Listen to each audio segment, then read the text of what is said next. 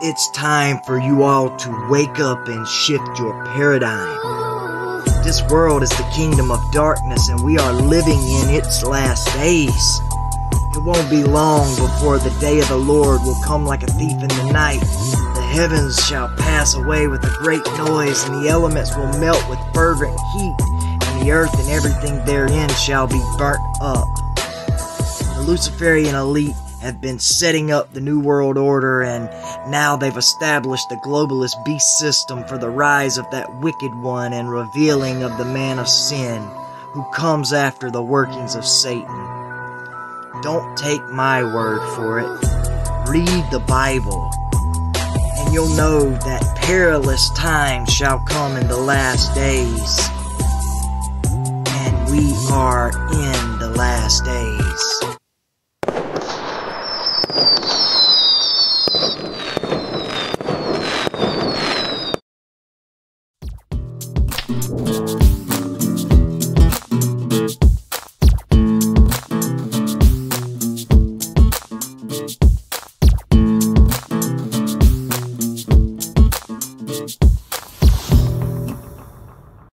Three, two, one. Hello, brothers and sisters. It is the Remnant Warrior here from Kingdom Productions and Publishing. And I just want to welcome all of you who don't already watch this channel on a regular basis. I want to let you know that we upload new content several times a week, but at least every week. So you don't want to miss out when we upload something new. Thank you all in advance for your subscription. I love each and every one of you. Until next time, God bless you all. Sanctified before there was sin in the world. Many of your critics argue that keeping it was only for Israel. They say it was the one ceremonial law in the Ten Commandments, and that it passed away with the death of Christ. Even though no other ceremonial law carried the death penalty in Israel, they claim that Sabbath breaking was the lone exception. There are many bad arguments made against Seventh-day Adventism. They're so easily refuted, it's easy to assume your position must be the right one. When compared to the obvious errors of others, your position can appear very biblical. But there are also issues of which few Adventists are aware. Though there are churches that have compromised with the world, there are others that still faithfully follow God's Word. Ones who have heard your arguments and disagree with your conclusions. We have taken the time to hear you, and we ask that you take the time to hear us, as we challenge you to be good Bereans and to search the Scriptures with us to know what is true.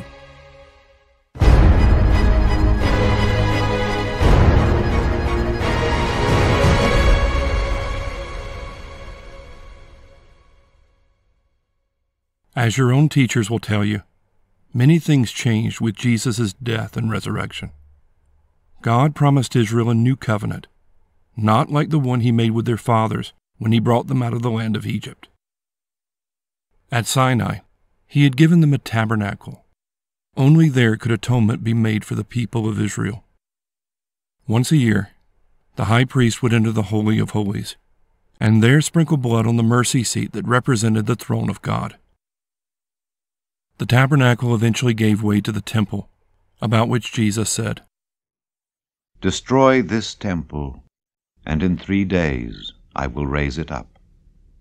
Then said the Jews, 46 years was this temple in building, and wilt thou rear it up in 3 days? But he spake of the temple of his body. God destroyed the Jerusalem temple in 70 AD. Its continuing sacrifices were a denial that a better priest had come, who offered a better once-for-all sacrifice in a far better temple. Through Jesus, we have boldness to personally enter before the throne of God. Having therefore, brethren, boldness to enter into the holiest by the blood of Jesus, by a new and living way which he hath consecrated for us through the veil, that is to say, his flesh, And having an high priest over the house of God, let us draw near with a true heart and full assurance of faith, having our hearts sprinkled from an evil conscience and our bodies washed with pure water. The shadow of the old temple passed away, but the substance remained in a radically new form. Ye also, as lively stones, are built up a spiritual house, and holy priesthood, to offer up spiritual sacrifices acceptable to God by Jesus Christ. We still have a temple, and we still have sacrifices, but they are spiritual, and in a very different form than before the coming of Christ. There were ceremonial laws given at Sinai that clearly passed away, such as wearing clothes of mixed fibers. Israel had been made visibly different from the people around them, but those ordinances passed away when the gospel went out to the whole world. In Acts 15, a council took place in Jerusalem. The apostles considered what would be required of Gentiles who became Christians. They told the church, Forasmuch as we have heard that certain which went out from us have troubled you with words, subverting your souls, saying, Ye must be circumcised and keep the law, to whom we gave no such commandment. For it seemed good to the Holy Ghost and to us to lay upon you no greater burden than these necessary things, that ye abstain from meats offered to idols, and from blood, and from things strangled, and from fornication, from which if ye keep yourselves, ye shall do well. Not only was the ceremonial law not binding on Christians, but neither was circumcision, something that had been given to Abraham hundreds of years before Moses. Circumcision was not part of the ceremonial law, but of the much older promise. It was given to Abraham as an everlasting covenant, yet even with it, the shadow gave way to a new substance. Paul says of Christ, In whom also ye are circumcised with the circumcision made without hands, in putting off the body of the sins of the flesh by the circumcision of Christ, buried with him in baptism, wherein also ye are risen with him through the faith of the operation of God, who hath raised him from the dead. the people of God are still circumcised, but in a very different manner than before. It's just a few verses later that Paul says, Let no man therefore judge you in meat or in drink or in respect of an holy day, or of the new moon or of the Sabbath days, which are a shadow of things to come, but the body is of Christ. Doug Batchelor comments on this. There were certain Sabbaths that came after sin. They were annual feasts that were shadows foretelling the coming of Christ. They were nailed to the cross. The handwriting of Moses. Not the Sabbath that was part of creation. The Bible says in heaven we're going to keep that one. From one Sabbath to another, all flesh will come and worship before the Lord. It's the annual Sabbaths that Paul is talking about. There are several problems with that statement. The Greek word sabbaton is in the plural here, but it is used in the plural over 20 times in the New Testament to refer to the weekly Sabbath. Not once is it used there for an annual Sabbath.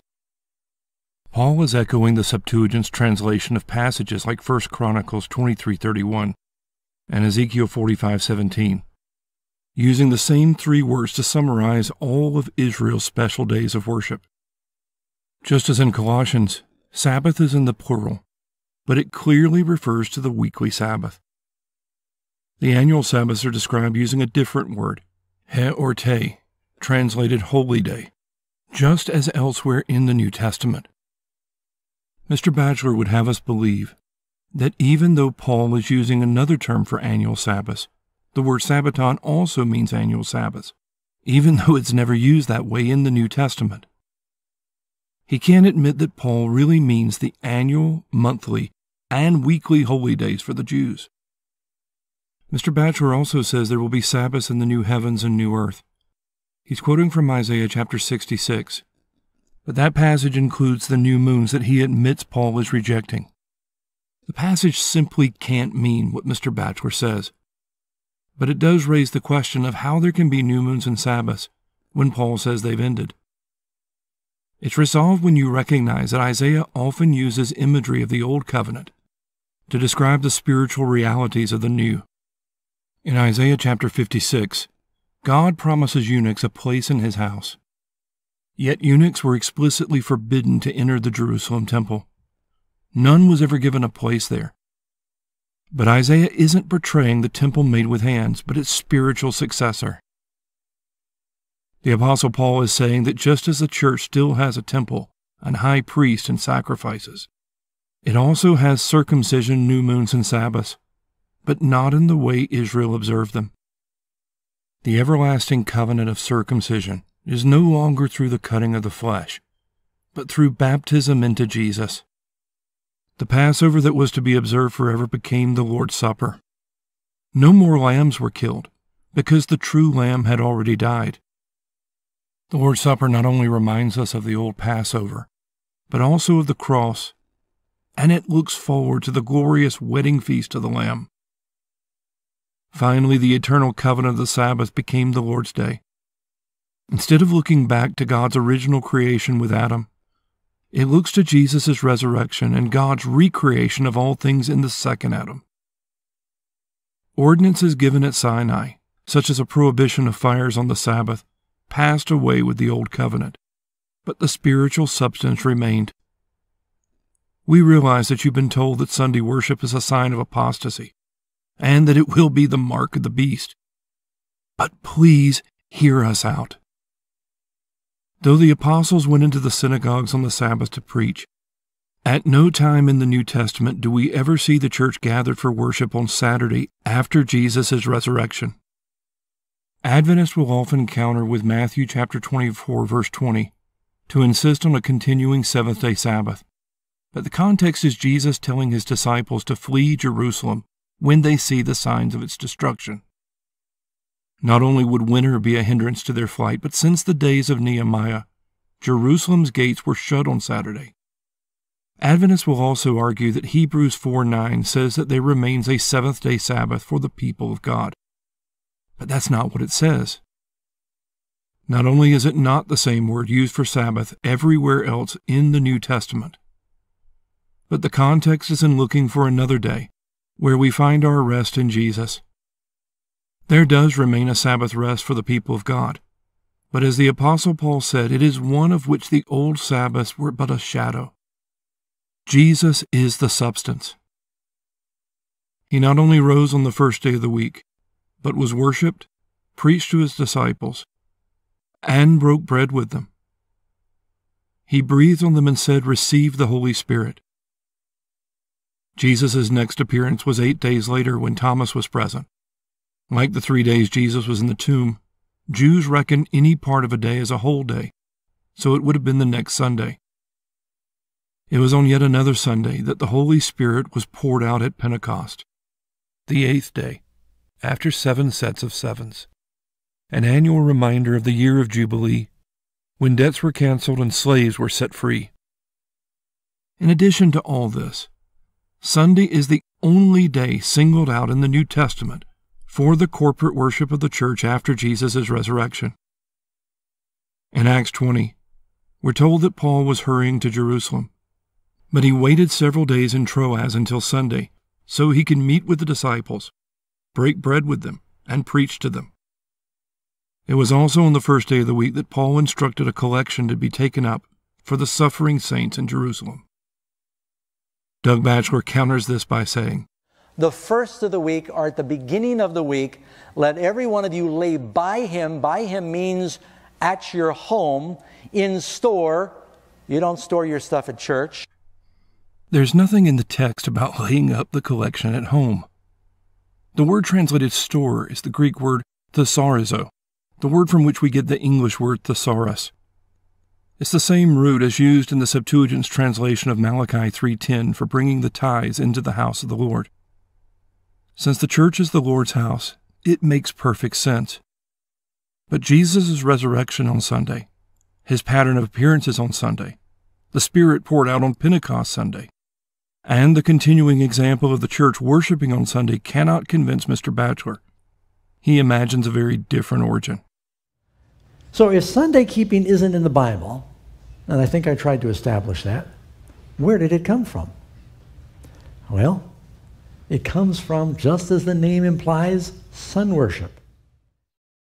Pretty soon there are a lot more Gentiles in the church than Jews, and the Gentiles, wanting to reach their pagan friends, they said, let's make as many accommodations as we can to try to reach them.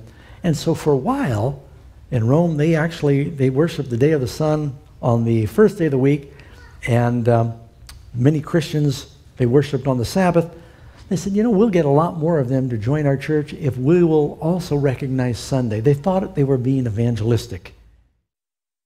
The Church of the Martyrs wasn't more concerned with popularity than faithfulness. Of course, Ellen White said it wasn't that church, but the church hundreds of years later that apostatized, during the days of Constantine. In the first centuries, the true Sabbath had been kept by all Christians.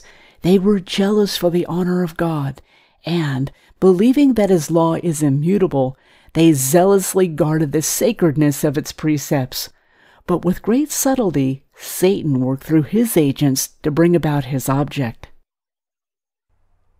Mrs. White's claims are refuted by the testimonies of the earliest Christians. Ignatius was a pastor in Antioch. He was arrested and sentenced to be eaten by lions in the year 108. He had been directly taught by the Apostle John. Just before his death, he wrote, "Those then who lived by ancient practices arrived at a new hope. They ceased to keep the Sabbath and lived by the Lord's day, on which our life, as well as theirs, shone forth, thanks to Him and His death." Some Adventist scholars dispute the interpretation of Lord's Day, but no matter how they try to spin the text, Ignatius is clear that the seventh-day Sabbath had been abandoned, just as Paul had told the Colossians. This was repeated by many others. About the same time, a Christian named Barnabas wrote, "Finally he says to them, 'Your new moons and your Sabbaths I cannot stand.' You see what is his meaning. It is not your present Sabbaths that are acceptable unto me, but the Sabbath which I have made, in the which when I have set all things at rest, I will make the beginning of the 8th day, which is the beginning of another world. Wherefore also we keep the 8th day for rejoicing, in the which also Jesus rose from the dead, and having been manifested, ascended into the heavens." J. N. Andrews recognized both these quotes in his History of the Sabbath, but he took quotes from church historians out of context to try to disprove them. If Johann Mosheim doubted that this particular Barnabas was the same as the companion of the Apostle Paul, Andrews announced it a forgery, even though Mosheim believed it to be written by a Christian of the 2nd century. He also took Augustus Neander out of context to try to make Sunday worship a matter of human invention. Andrews ignored everything that didn't fit the narrative he was trying to construct. Despite all the claims of the Adventist, no one in the early church referred to the Lord's Day as anything but Sunday. But Doug Batchelor makes an interesting observation.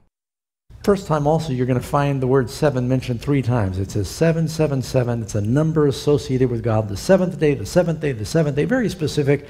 You get to the last book of the Bible, it's got another number associated with man who was made on the 6th day, and it's 666. So you got this contest between the worship of God and the worship of man that goes on through the Bible. What he ignores is that it was well known among the early Christians that Jesus' name has a numerical value in Greek of 888, and was understood as representing a new creation. The early church saw the Lord's Day not only in the teachings of the apostles, but as Barnabas described it, an 8th day, foreshadowed in the Old Testament by things such as circumcision on the 8th day, and the 8th day of Pentecost. About the year 155, a Christian named Justin wrote the following. "And on the day called Sunday, all who live in cities or in the country gather together to one place, and the memoirs of the apostles or the writings of the prophets are read, as long as time permits. Then, when the reader has ceased, the one presiding verbally instructs and exhorts to the imitation of these good things. Then we all rise together and pray, and as we before said, when our prayer is ended, bread and wine and water are brought. And the one presiding, in like manner, offers prayers and thanksgivings, according to his ability, and the people assent, saying, Amen. About 10 years later, Justin was martyred for his faith. All of these quotes were from people born in the first century. These men were either taught by the apostles or by people taught by the apostles. We could offer many more examples that Sunday was the Lord's Day for the church long before Constantine was ever born. What we hope is clear is that the early church no more worshiped the sun by worshiping on Sunday than you worship Saturn by worshiping on Saturday. One of our pleas to you is to carefully examine what everyone is saying, because much of what your teachers tell you is simply wrong. The earliest recognition of the observance of Sunday, it's a constitution of Constantine in 321 AD, enacting that all the courts of justice and inhabitants in towns and the workshops were to rest on Sunday. This makes it sound as if Constantine moved the church's worship to Sunday. If the quote were accurate, it would be impressive, but it's not. Here's the actual page from the Encyclopedia Britannica. Mr. Batchelor left out, as a legal duty. Constantine didn't start the observance of Sunday. He simply created the first law to allow people to rest on that day. Mr. Batchelor also said this. Is there any command, Episcopal rights, is there any command in the New Testament to change the day of the week of rest from Saturday to Sunday? None. That's their manual of Christian doctrine. Here's what Pastor Banks actually said. There is, indeed, no formal notice of the change of day, but there are plain indications of the change in practice. Acts chapter 20, verse 7. 1 Corinthians chapter 16, verse 2. Revelation chapter 1, verse 10. The simple fact of the absence of any definite beginning of the new practice proves that it goes back to the earliest days of the Church. If the change had been made afterwards, either by authority or general agreement, we should find some mention of it, but there is none. Besides misquotation, much of what Adventism offers is innuendo and conspiracy theory. If any Christians fasted on Saturday, this is supposed to invalidate all the things they said about Sunday being the Lord's Day. If Roman Catholics claim the Pope established Sunday worship by his own authority, Adventists believe them, even though they know Rome has lied countless times over innumerable things, and can't point to such a declaration in the historic record. Spinning all of history into a war against the Fourth Commandment has allowed Adventists to not only divorce the early church and its martyrs from what they actually believed, but the early Protestants and their martyrs as well. Your church calls itself the heirs of these martyrs and reformers, yet it denounces their churches as Babylon. It keeps promising you that you'll be persecuted by a national Sunday law that never seems to materialize, while these men and women suffered actual persecution. Do you believe they stood bravely against the idolatry, indulgences, and all the corruptions of Rome, but feared to take a stand for the Fourth Commandment? Do you really believe they were so ignorant of the Bible and clinging to the mark of papal authority, even as Rome was killing them? The reality is that the Sabbath was never the real reason for the Adventist break with Protestantism. It only became an issue years later, and it has served as a convenient distraction from having to defend end-time speculations from the 19th century.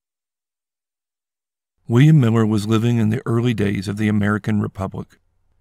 His father had thrown off the rule of the British king in the American Revolution, and he himself had fought to maintain that freedom in the War of 1812. In 1815, an army of American farmers had humiliated the greatest empire on earth at the Battle of New Orleans. The idea seemed completely reasonable, that an American freed from the traditions of men should be able to find biblical secrets undiscovered for thousands of years. Armed with nothing but a King James Bible and a Cruden's Concordance, Miller set out to make sense of what he believed to be the fulfillment of biblical prophecy all around him. He had grown up with stories of how less than 2 years before he was born, the day of May 19th had started bright and clear in New England. But by noon, there was a great darkness in the land. In his youth, revolutionary France had made the atheistic cult of reason its state religion, and worshipped a harlot as its goddess. Then, in 1816, he experienced what was known as the year without a summer. Volcanic ash dimmed the sun and made the moon appear red as blood at night. There was frost in summer, crops failed, and there was hunger throughout the world. He soon concluded that the Bible proved the imminent return of Jesus. He believed this was confirmed in 1833 when a Leonid meteor shower lit up the night sky as bright as day, making it appear as if the stars were now falling from the heavens. Miller based his expected date of 1843 on the time of the end in Daniel chapter 8. He believed the 2300 days must symbolize years as in Numbers 14 and Ezekiel 4, and he assumed the cleansing of the sanctuary must be the return of Jesus to cleanse the earth and the church. The problem is that the same language of the end is used elsewhere in the Old Testament for judgments other than the final one. And there's nothing in the context of Daniel 8 to point to events thousands of years in the future. It specifically concerns the ancient kingdom of the Medes and Persians, represented by a ram, and the ancient kingdom of the Greeks, represented by a goat with a single notable horn. We're told that horn symbolized the empire's first king. We know him to be Alexander the Great, and as prophesied, he led Greece to conquer the Medes and Persians.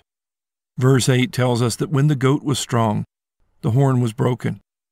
Alexander died at the age of 32, having conquered from Macedonia to India. And as Daniel saw 4 horns spring up in the place of the first, his empire was divided among his 4 generals. Then we're told, And out of one of them came forth a little horn, which waxed exceeding great toward the south and toward the east and toward the pleasant land. And it waxed great even to the host of heaven, and it cast down some of the host and of the stars to the ground, and stamped upon them. Yea, he magnified himself even to the prince of the host, and by him the daily sacrifice was taken away, and the place of his sanctuary was cast down. And an host was given him against the daily sacrifice by reason of transgression, and it cast down the truth to the ground, and it practiced and prospered. This is the immediate context of the 2300 days. The problem is that even if Miller calculated his 2300 years from Alexander's birth, they would stretch far beyond what he saw as the signs of the times. He discovered a way around the problem. In Daniel 9:24, he learned that the word translated determine can also be translated as divide. So he cut off the 490 years in Daniel 9 from the 2300 in Daniel 8. By figuring they ended with the death of Christ, this allowed him to start the 2300 years before the birth of Alexander and conclude with the year 1843. When it was pointed out that there was no year 0, the date became 1844. As neatly as it now seemed to add up, he had to start his timeline before there was a Greek empire and run it to over 1900 years after it ended. Miller recognized that the empires of Babylon, the Medo-Persians, Greece, and Rome were the 4 parts of the image in Daniel 2. He recognized them as the 4 distinct beasts in Daniel 7. But he had to blend the Greek and Roman empires together in Daniel 8 to make the 2300 years fit.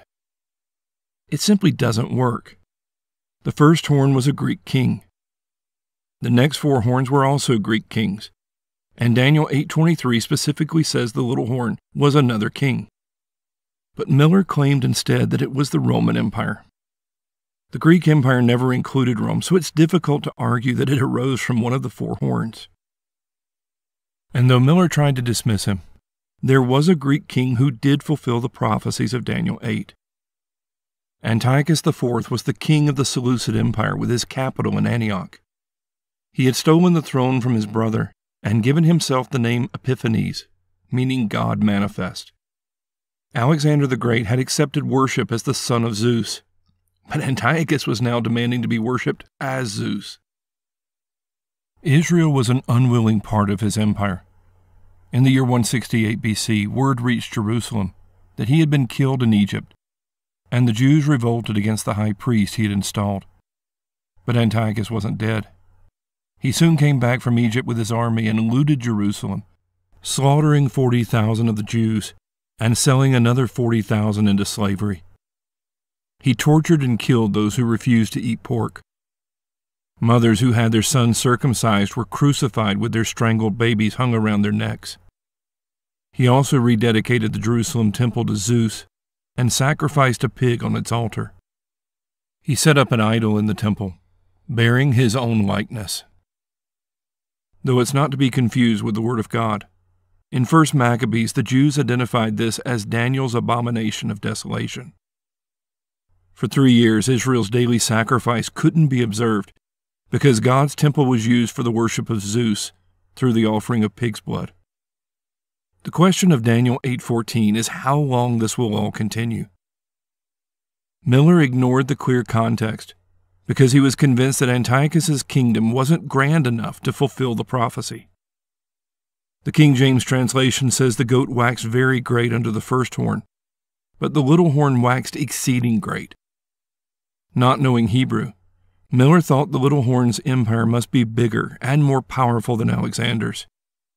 But as seen in more modern translations, the text simply doesn't support that implication.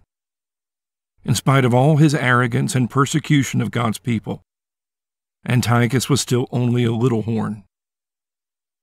Though years and days are made to symbolize one another in Numbers 14 and Ezekiel 4, that symbolism is explicit and limited to the immediate context.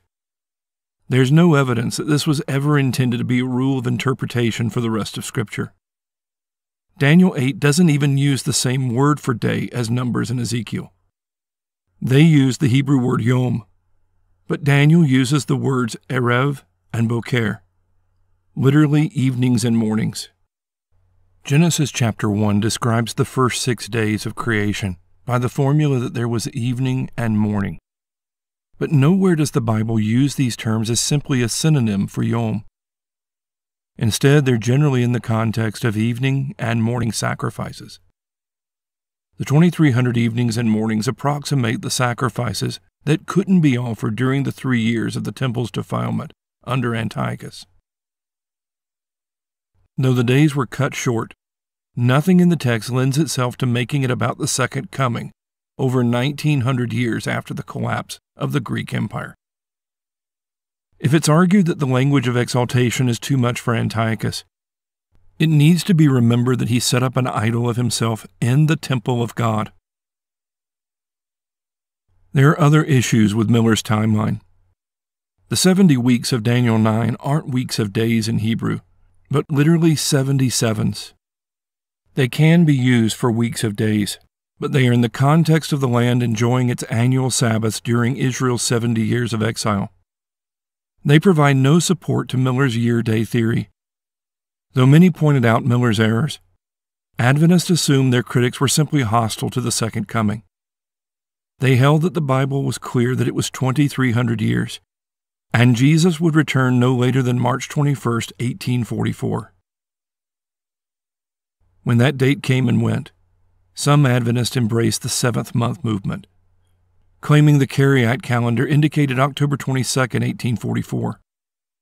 But that date came and went as well. Finally, William Miller admitted his error. We expected the personal coming of Christ at that time, and now to contend that we were not mistaken is dishonest. We should never be ashamed to frankly confess all our errors. I have no confidence in any of the new theories that have grown out of that movement. That is, that Christ then came as the bridegroom, that the door of mercy was closed, that there is no salvation for sinners, that the seventh trumpet then sounded, or that it was a fulfillment of prophecy in any sense. The door of mercy being closed and salvation no longer being possible for sinners was referring to the teachings of the founders of your church. James White wrote, The doctrine of the second advent of Christ called out a devoted people who took their Bibles for their light and who confidently expected to meet Christ the bridegroom in 1843. We were disappointed, but soon we saw that the 2,300 days extended to 1844. When we came up to that point of time, all our sympathy, burden, and prayers for sinners ceased, and the unanimous feeling and testimony was that our work for the world was finished forever.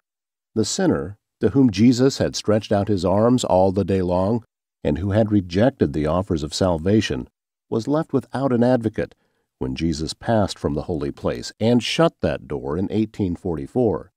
The professed church, who rejected the truth, was also rejected and smitten with blindness. Doug Batchelor comments. Last one, shut door. How many of you have heard shut door? Let me see your hands. Just a handful of you. Maybe I ought to not even mention this, but I think I ought to. You're going to run into it. In Walter Martin's book, he makes a point of this, and a few other people. Back in 1844, when they thought Jesus was going to come, there was no such thing as a Seventh-day Adventist church back then. You all aware of that? Ellen White had her first vision then, when she was 17. She was one of the Advent believers. They were Sunday keepers back then. They were largely Baptists and Methodists and all different churches. They believed that the Protestants who had not accepted the message that the bridegroom was coming and the wedding was opened and you need to enter in and the door is shut, they could not be converted. Those who heard the message of the soon coming of Jesus that did not accept it, probation had closed for them, the door had shut. They believed that back then. She admits that she believed it. And it was a few years after her first vision, she still did not believe any differently. Her visions never had anything to do with the shut door. He's quoting from a letter Mrs. White wrote in 1874, long after the shut door doctrine had been rejected. It doesn't fit with what she was actually saying in the 1840s. In the Day Star of January 24th, 1847, she described a vision. Then Jesus would encourage them by raising his glorious right arm, and from his arm came a glorious light, which waved over the Advent band, and they shouted, "Hallelujah!" Others rashly denied the light behind them, and said that it was not God that had led them out so far. The light behind them went out, which left their feet in perfect darkness, and they stumbled and got their eyes off the mark, and lost sight of Jesus, and fell off the path down in the dark and wicked world below. It was just as impossible for them to get on the path again and go to the city as all the wicked world which God had rejected.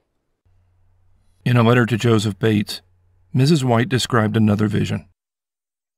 While in Exeter, Maine, in meeting with Israel Damon, James, and many others, many of them did not believe in a shut door. I suffered much at the commencement of the meeting.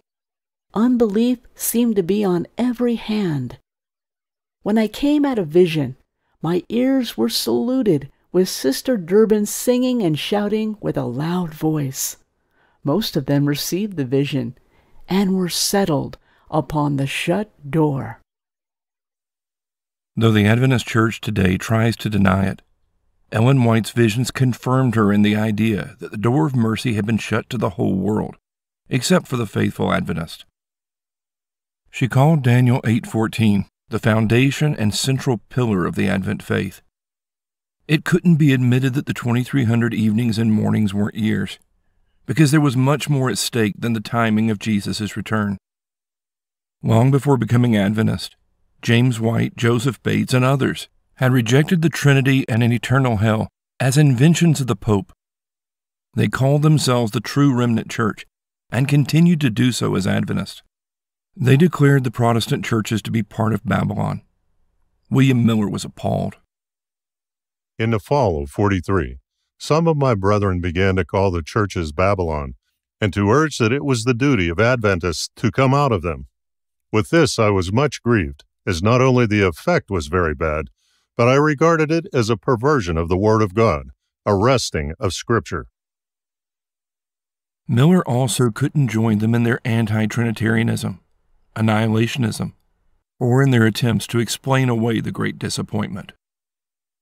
Men have crept in unawares, who have given heed to seducing spirits and doctrines of devils, teaching lies and hypocrisy, denying any personal existence of Christ, forbidding to marry, and commanding to abstain from certain kinds of food, denying the right to pray for sinners, and commanding to violate our social duties, etc. With such things I have no sympathy. The doctrine of the Advent was the faith of the primitive church, while the doctrine of annihilation was no part of their faith. It evidently arises from a mistaken use of Bible terms and a stress on words not warranted by parallel scriptures. Adventism has to defend William Miller in order to maintain its claims to 1844. But he rejected many of the positions that define your church as the doctrines of devils. He insisted the sanctuary in Daniel 8 was not in heaven, but on earth. He rejected the seventh-day Sabbath, annihilationism, and your prohibitions on foods.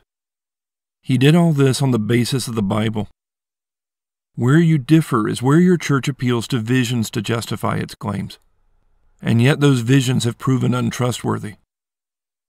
As more and more children were born to whom the door of mercy was supposedly shut, the doctrine was eventually revised. Mrs. White no longer said the door was shut to the whole world, but only to those who clearly saw the Advent light and rejected it. Rather than Jesus having shut the door to repentance, it was eventually said he had begun investigative judgment by entering the Holy of Holies for the first time in 1844. This may seem more hopeful than the shut door, but it's just as contradictory to the Word of God. In Hebrews 6, Jesus is described as having already entered the veil, but Adventists contend this only refers to the outer court of the temple, the holy place, but not the holiest of all. Their problem is that the exact same expression is used in the Septuagint's version of Leviticus 16:2. There it describes Aaron, the high priest, entering the veil into the Holy of Holies, where God would appear to him on the mercy seat of the ark. In Hebrews 9, we're reminded of the high priest who entered into the holiest place once a year on the Day of Atonement with the blood of bulls and goats. That's contrasted with Jesus, who had already entered once for all with his own blood. Though some Adventists try to avoid the fact that the mercy seat was in the Holy of Holies, Jesus is repeatedly shown as seated at God's right hand and seated on God's throne. As if all this wasn't clear enough, how does the passage we saw earlier make any sense if Jesus had not already entered into the holiest himself? Having therefore, brethren, boldness to enter into the holiest by the blood of Jesus, by a new and living way which he hath consecrated for us through the veil, that is to say, his flesh, and having an high priest over the house of God, let us draw near with a true heart and full assurance of faith, having our hearts sprinkled from an evil conscience, and our bodies washed with pure water. Mrs. White had a vision. The investigative judgment was supposed to last no longer than the lifetimes of those at an 1856 conference. She said some would be alive and remain upon the earth to be translated at the coming of Jesus. Of course, that has since been relegated to the dustbin of history, along with the shut door.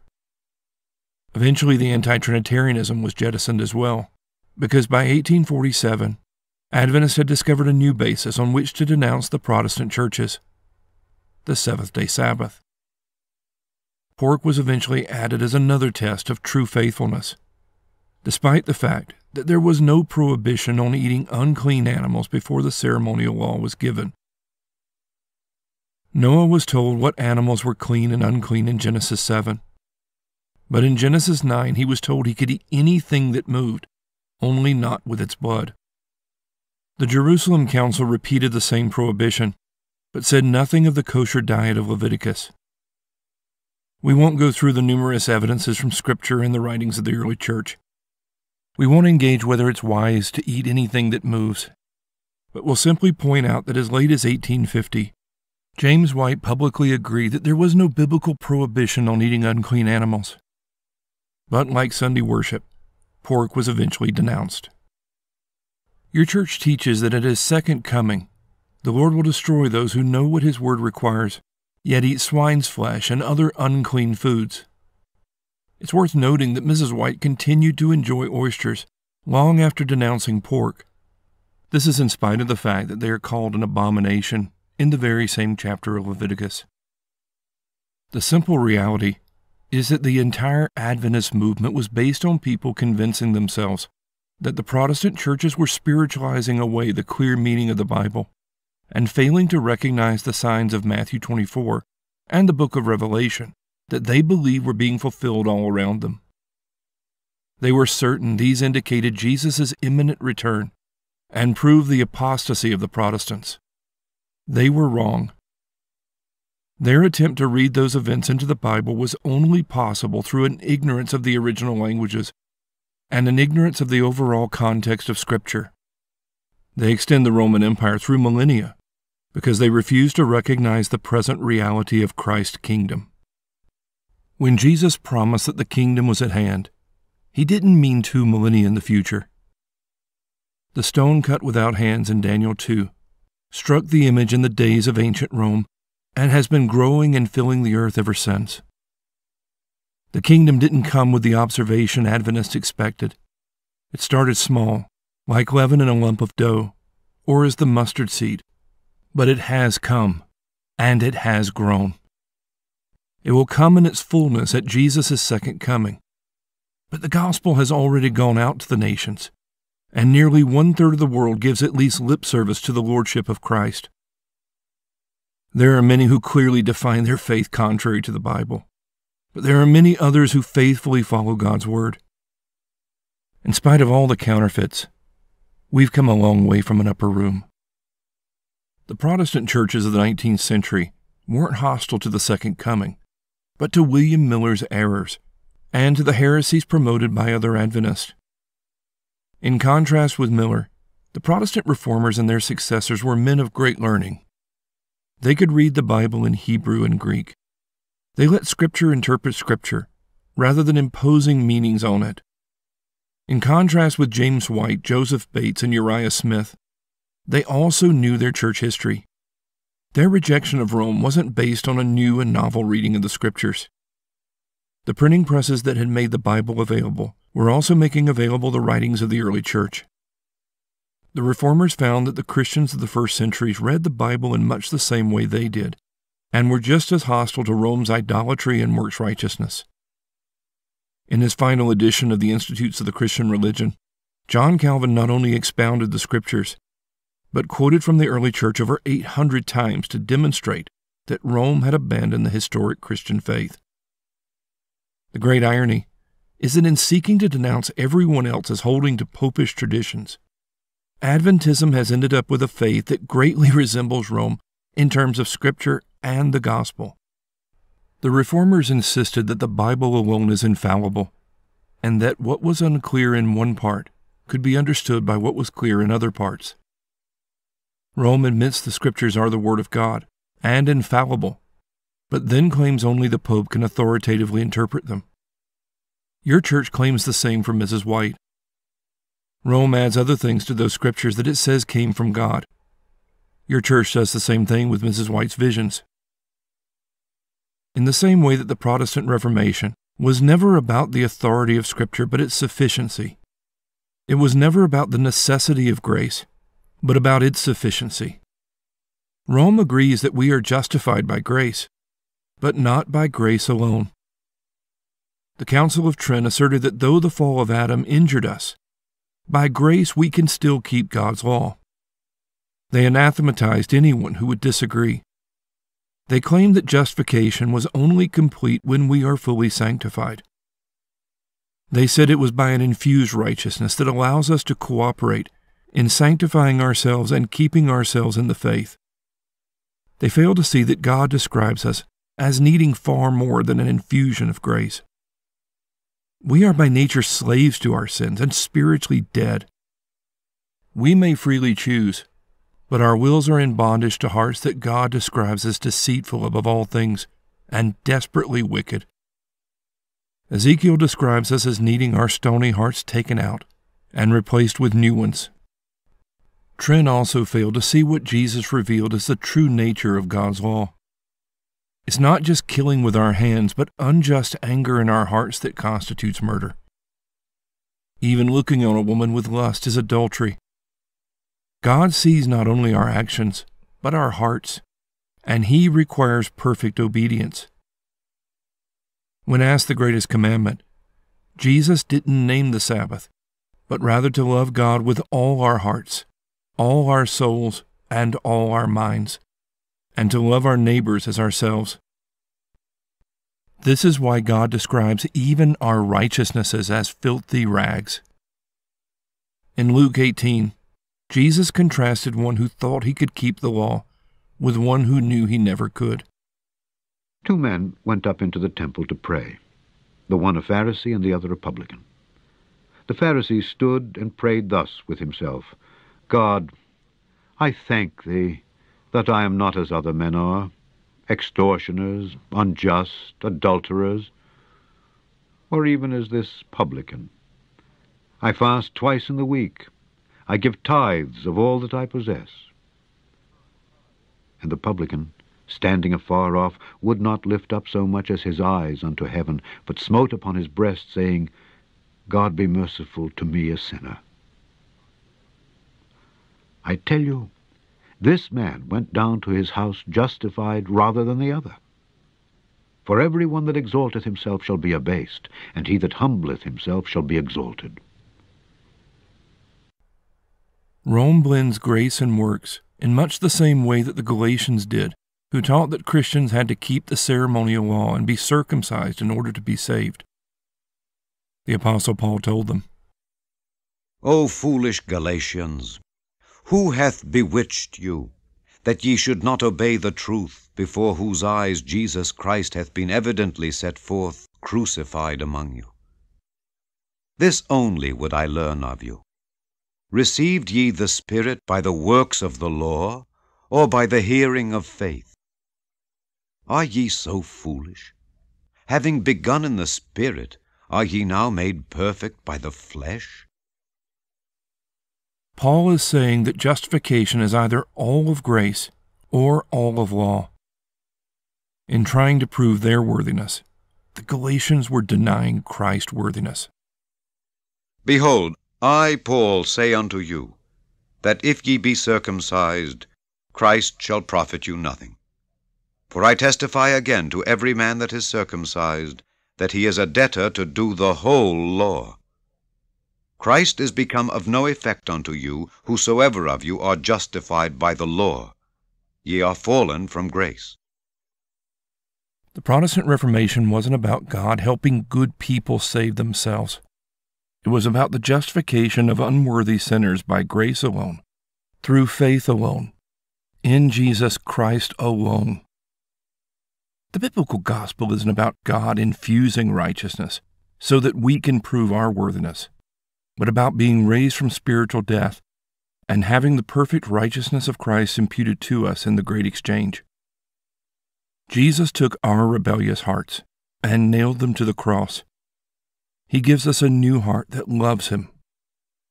He took our sins upon Himself and paid their penalty so that we could have His perfect righteousness counted to us.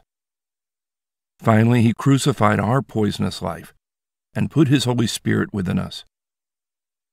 All of this is presented as a free gift. Your church will often caricature this as praying a prayer and living like a pagan.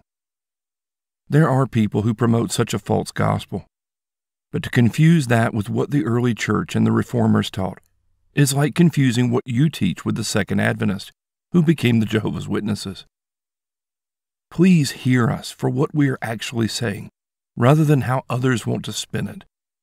Justification isn't a slow process tied to our sanctification. It is a judicial declaration that Christ has fulfilled the whole law for us. Hebrews 10:14 tells us that even though sanctification is an ongoing work of God's Spirit in the believer, we are counted perfect when we are united with Jesus. His perfect righteousness is counted to us as our sins were counted to Him. The new birth doesn't come from our works, but it does produce good works. These works don't make us worthy, but are the fruit of Christ's Spirit in us and help to give us assurance. John Calvin said, "Our assurance, our glory, and the sole anchor of our salvation are that Christ the Son of God is ours, and we in turn are in Him sons of God, and heirs of the kingdom of heaven, called to the hope of eternal blessedness by God's grace, not by our worth. Compare that with what Mrs. White taught. Improve the short probationary time given you by working with your might to redeem the failures of your past life. God has placed you in a world of suffering to prove you, to see if you will be found worthy of the gift of eternal life. The Apostle Paul described the Jews of his time as having a zeal for God, but not according to knowledge. They carefully observed the seventh-day Sabbath and kosher diet. They drew near to God with their lips, but their hearts were far from Him. Rome also has a form of godliness, but denies the power thereof. It confesses Jesus as Savior, but He is pushed to the background of their faith. Their real focus is Mary, their confessions, their penances, and their righteousness. What is the real focus of your faith?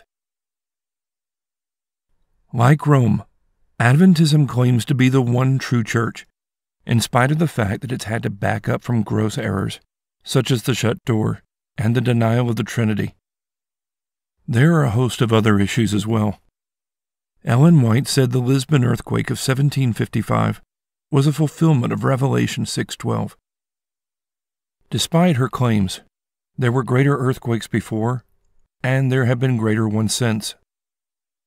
The 2004 earthquake in the Indian Ocean was not only bigger, but it killed 10 times as many people.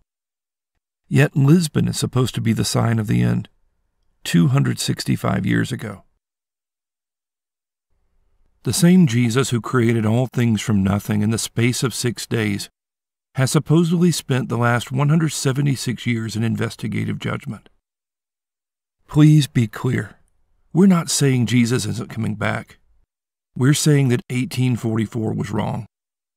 We're saying that in spite of all its claims, your church is not the true remnant. Christ Church has always battled heretics, nominalism, and a host of other errors, but the gates of hell have never prevailed against it.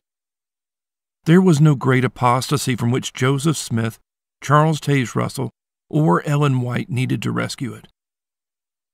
The Pope of Rome is an antichrist, but the answer isn't to create another pope. It's to listen to how faithful generations have dealt with the Scriptures and to test what everyone says by God's inerrant word. It's to recognize that the Trinity and Sunday worship aren't traditions of men, but part of the faith once for all delivered to the saints. A faith focused not on a seventh-day Sabbath or your worthiness, but rather a faith focused on Jesus Christ. Your teachers try to confuse you with talk of tens of thousands of denominations. They don't tell you where they got their numbers or how they're calculated. They won't tell you that Adventism is counted 256 times on that list.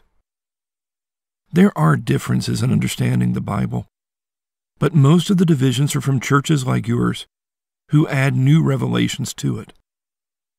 Adventism claims to vindicate the character of God by denying eternal punishment and promoting the doctrine of soul sleep.